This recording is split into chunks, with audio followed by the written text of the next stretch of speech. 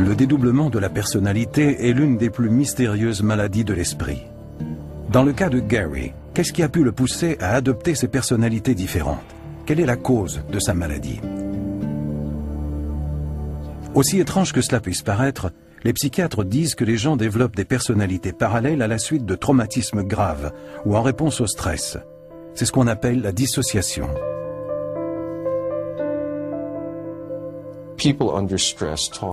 Les gens exposés à beaucoup de stress disent souvent avoir l'impression d'être sur le point de s'effondrer.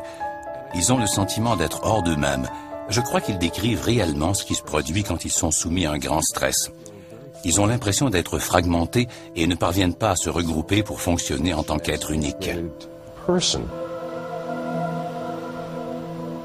Il y a encore beaucoup de choses qu'on ne comprend pas à cette maladie, mais un fait demeure. Toutes les personnes qui en sont atteintes ont subi un quelconque traumatisme de manière répétitive au cours de leur enfance.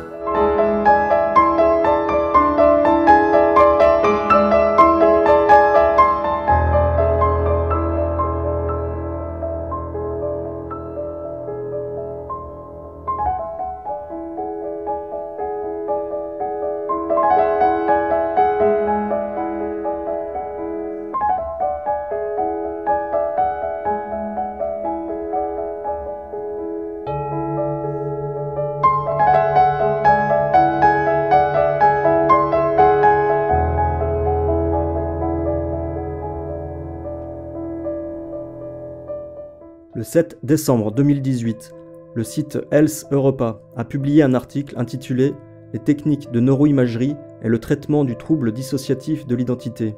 Les techniques de neuroimagerie peuvent faire la distinction entre un cerveau dit entre guillemets normal et le cerveau d'une personne atteinte d'un trouble de la personnalité multiple, c'est-à-dire un trouble dissociatif de l'identité, ou TDI. Cela pourrait-il conduire à un traitement de ce trouble ?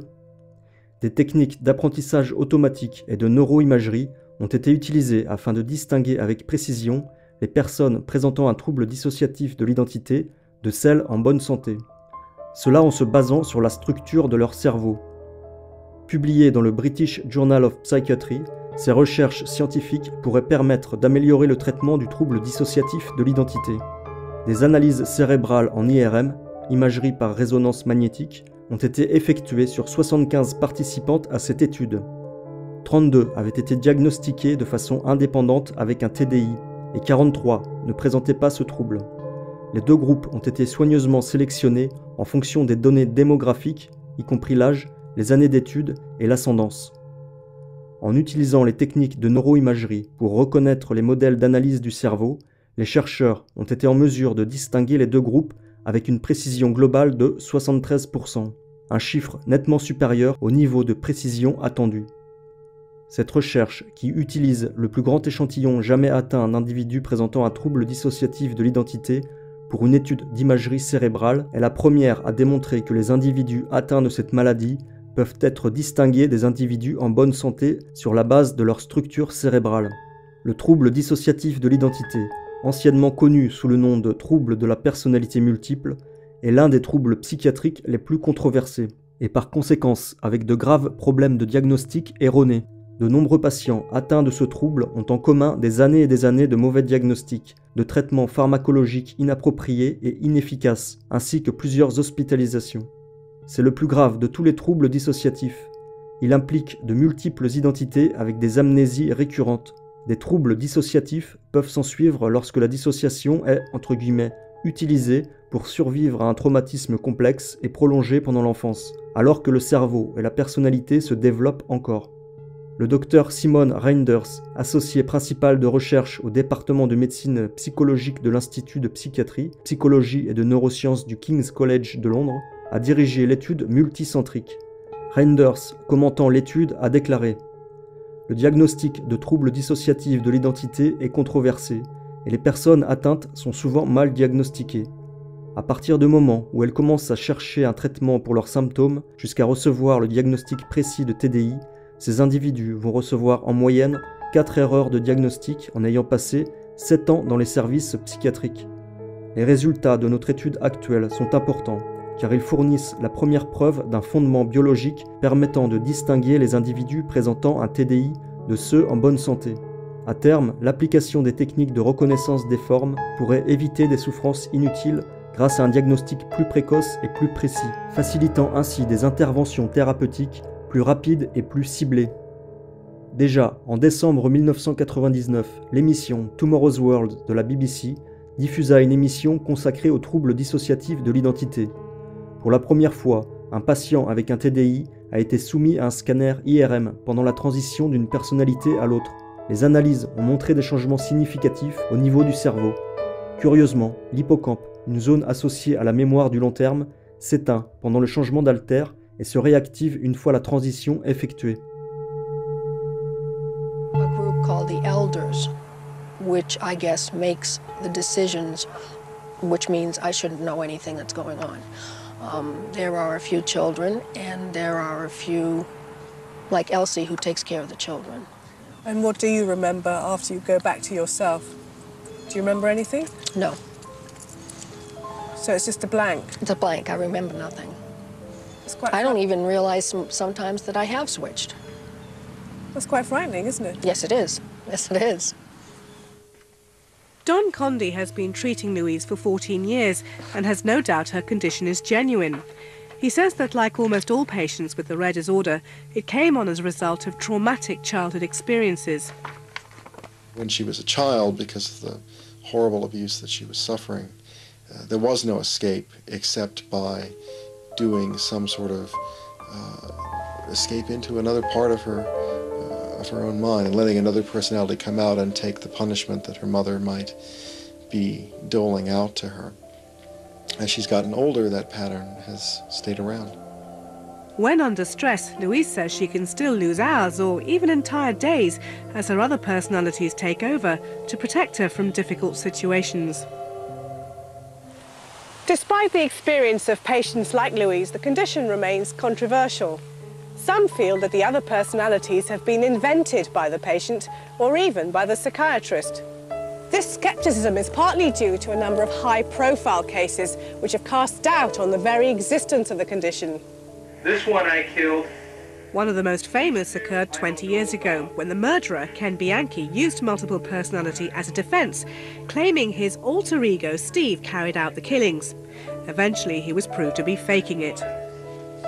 Hi. With Dr. Condy's help, Louise has recently developed an unusual skill. Unlike most multiple personality patients, she can apparently make a switch on demand. All right, well, what I'll do is just count from 1 to 5. All right. Dr. Condy says he isn't using hypnosis, simply a technique to help Louise focus.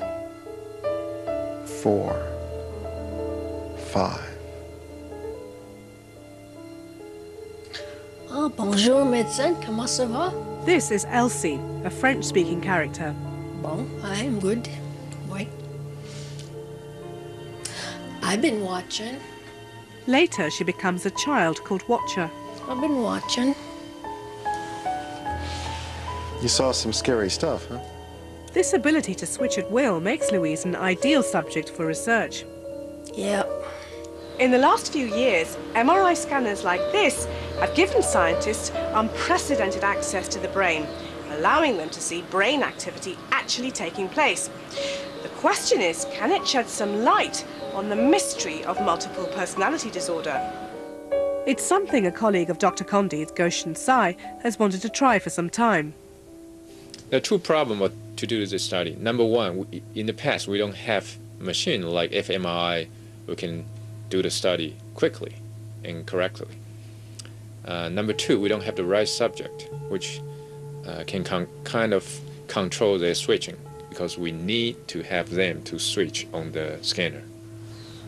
Hi, Louise. My name is Susan. I'm going to be doing your scan. The doctors show us how they scan Louise's brain. Because she can bring on her switching, they'll ask her to change character while the machine is on. She won't be able to move or speak during the test, so she's asked to activate a warning beeper to indicate when she's switched. Okay? I want you to practice with that. Squeeze that ball. Louise is first asked to switch to one of her childlike personalities. Okay, now I want you to switch to Watcher now. Imagine that you're an 8-year-old girl named Watcher. You like to watch what happens with Louise. The switch happens, and then they do a control experiment. Louise is asked not to switch, but to pretend to be an imaginary child. I want you to imagine you're an 8-year-old girl named Player. You like to play with a neighbor girl named Helen. The results of the original test on Louise appear to show something remarkable. These coloured areas represent a big decrease in brain activity at the very moment Louise switches personality. Intriguingly, it happens in the hippocampus, an area responsible for long-term memory. But there's no change during the control experiment.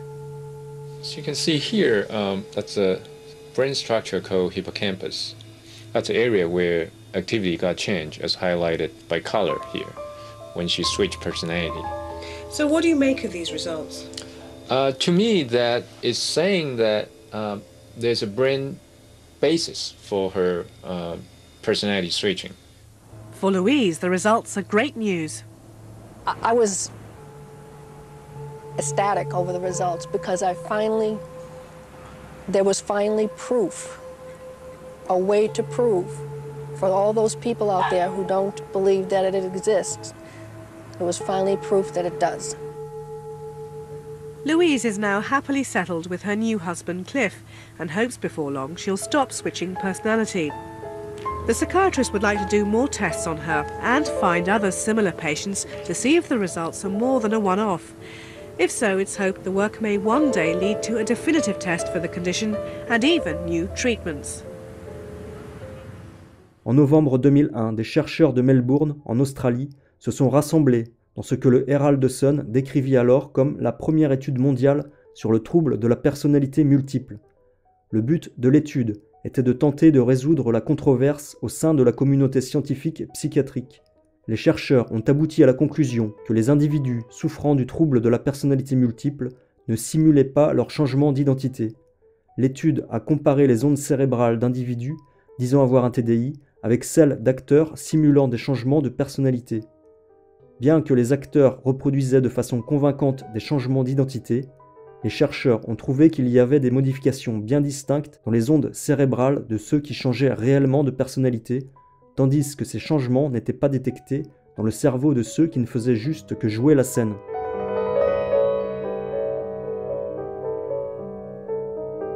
Lors de l'examen de Regina Louf, il était assez évident, par beaucoup d'indices, qu'il s'agissait d'une personne qui était gravement perturbée par des abus sexuels prolongés dans la prime jeunesse. La santé mentale de Regina Louf a été expertisée par un collège de 5 psychiatres nommés par la justice et dirigé par le professeur Higotte. Mais c'est en même temps, et on voit ça très souvent, quelqu'un de solide, d'intelligent, qui a gardé intact des mécanismes de défense et de survie formidables. Je crois qu'on peut dire que les abus sexuels prolongés et très graves qu'elle a subis ont donné naissance au développement d'une personnalité multiple avec des alter-ego. Les victimes de viol ou d'abus sexuels vous diront: j'étais pas là dans ce corps, j'étais ailleurs. Je me dissociais. Quand il y a donc des sévices multiples pendant une longue durée, quand on interroge cette personne longtemps après, qu'est-ce qu'il s'est passé? Il y a beaucoup de matériel qui a été refoulé. On se souvient bien sûr de beaucoup de choses aussi. Mais ces choses-là sont beaucoup moins fiables parce que c'est le fruit de toute une reconstruction, de toute une élaboration de défense. Mais ça n'est pas la folie, ça n'est pas la schizophrénie, ça n'est pas la mythomanie, c'est évidemment la recherche de sa propre histoire, de sa vérité, et c'est un processus douloureux, c'est un processus tâtonnant. Elle avait un problème pour retenir les dates et pour mettre tout sur une ligne de temps. Mais elle donnait assez d'éléments pour faire une bonne enquête. C'était en fait un puzzle qu'on jetait sur une table, mais qui tenait la route et qui était cohérent. Et finalement, quand on a parlé avec des magistrats sur les premières déclarations, et quand on lui disait si on peut, si on nous laisse prouver 5%, c'est déjà bien, on a déjà bien avancé et on aura une bonne vue sur ce qui se passait dans ce monde à cette époque.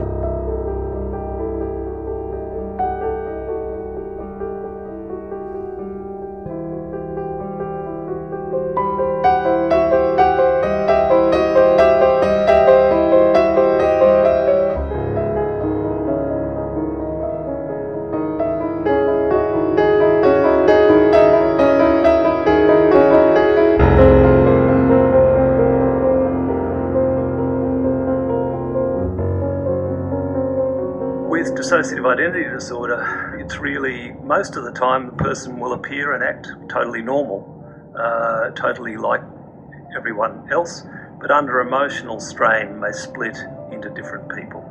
And the host person, the person they usually are, is temporarily absent. And a personality or a part or another person appears, often with a different name.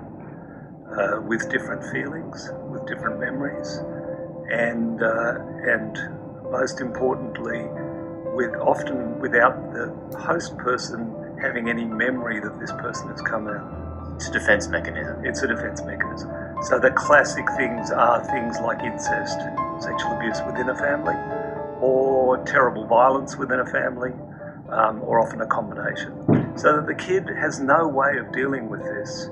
And the only way to deal with it is to try and pretend to be normal most of the time, and then just be completely blown out of the water when the bad shit's happening. And they seem to cover a vast array of emotions. There's a very masculine personality. There's an overly sexual personality.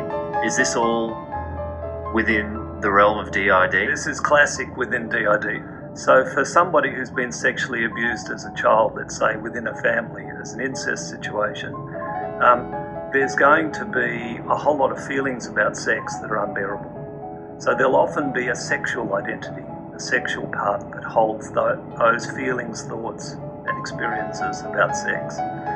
Also for the child, there's no way that child can be angry or rageful in a family like that. It's too dangerous. The secret might come out, or they'll get in terrible trouble, or they might even be threatened to be killed. So there'll be often an angry part that holds all the anger. And then usually there's a terribly sad, helpless, lonely little girl or child, and that part, the unbearableness of how painful that is. One of the things, Doctor, that I noticed, especially when watching Marcella's video diary, is that there is a change in the eyes whenever there is a different personality. Is that something that you notice as well? There have been a number of brain imaging studies done around the world, so that we do find that when people change and they're in a brain scanner, usually functional MRI, something like that, that there is a different part of the brain that lights up, so that when they actually shift to another personality, it's a profound brain change. And parts of the brain then activate that are to do with identity. We also do blood pressure pulse checks, and we find we get a totally different profile in terms of blood pressure and pulse. So when this person changes, it's not just that they're changing their name, it's that their physiology changes, their brain patterns change, their skin conductance changes, their voice changes, their eyes change, their demeanor change. They literally become a different person.